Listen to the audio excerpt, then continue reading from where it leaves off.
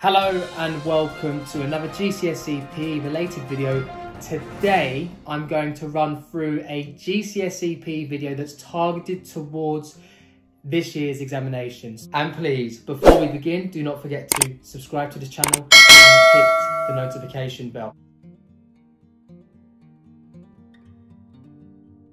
In relation to this topic, you also need to be able to interpret a spirometer trace. So a spirometer is a piece of equipment that you might use to measure lung volumes. So there are four types of lung volume that you need to understand. There's tidal volume, there's inspiratory reserve volume, expiratory reserve volume, and residual volume. So let's build on that. I have my small trusty whiteboard to help support your understanding. So, tidal volume, I want you to envisage that you're sat down on the beach on your favourite deck chair in the sun watching the tide. The tide comes in and the tide goes out, and it just repeats. That just happens over and over again. So, tidal volume is breathing at rest. So it refers to the amount of air that you take in during normal inhalation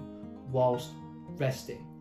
So to illustrate that on my whiteboard, you will see on the left hand side that tidal volume is illustrated with these small dips, so these small curved lines. So I breathe out, I breathe in, I breathe out, and so on. Now you need to understand that during exercise, tidal volume increases, and of course it does, because you need to take in more oxygen when partaking in exercise, and you also need to remove more CO2 from the body when exercising. So it's only natural that, of course, tidal volume increases. Now, your second lung volume, inspiratory reserve volume, refers to the extra amount of air you take in on top of tidal volume. Okay, so let's just imagine that we're breathing out, we're breathing in, we're breathing out, we're breathing in, we're breathing out.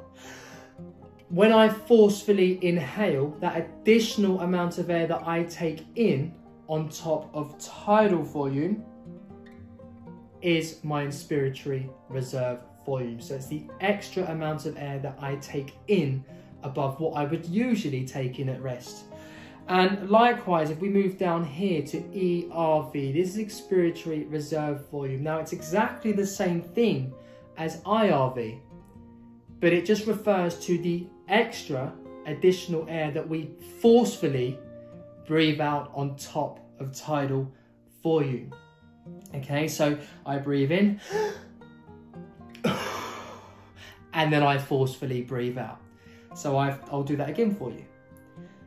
I breathe in, and I forcefully breathe out. So that extra amount of air that I breathe out on top of tidal volume is expiratory reserve volume.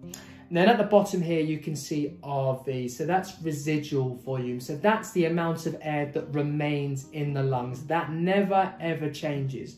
So that's just the amount of air that remains in the lungs, whether we inhale, whether we exhale, whether we inhale deeply, whether we exhale forcefully. Residual volume never changes. It's the amount of air that remains in the lungs. Okay, so just to run through that again, tidal volume, I'm breathing out, I'm breathing in, I'm breathing out, I'm breathing in. I breathe out, I breathe in deeply, I forcefully blow out, and I continue to breathe normally. Now, this is a trace at rest. Obviously, if I were to exercise, these lines would become deeper and higher, so they'd start to take up more space on my whiteboard. And what that would mean is that we would start to eat into our inspiratory reserve volume and our expiratory reserve volume. So during exercise, as tidal volume increases because we're breathing in more,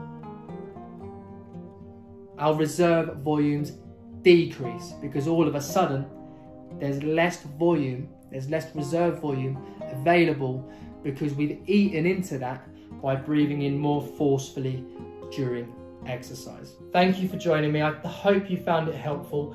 Good luck in your exams this year, and please, please, please, if you do have any questions or concerns, please just share them in the comment section below.